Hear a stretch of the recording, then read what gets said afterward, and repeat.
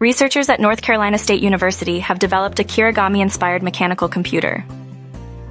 This innovative system uses interconnected polymer cubes to store, retrieve, and erase data without electronics. The cubes can be pushed up or down, representing binary data, and can be locked in place for secure data storage.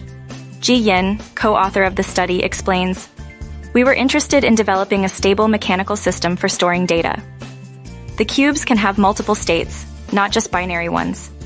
This means a single cube can convey more complex data, potentially representing values beyond just 0 and 1. The computer's design is inspired by kirigami, the art of cutting and folding paper. Each functional unit consists of 64 interconnected cubes. By pushing these cubes up or down, users can change the entire structure's geometry.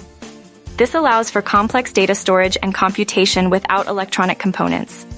Yanbin Li, the study's first author, highlights potential applications like three-dimensional mechanical encryption. A simple metastructure of 9 functional units can have over 362,000 configurations. The team is also exploring haptic systems that display information in a three-dimensional context, offering new ways to interact with data.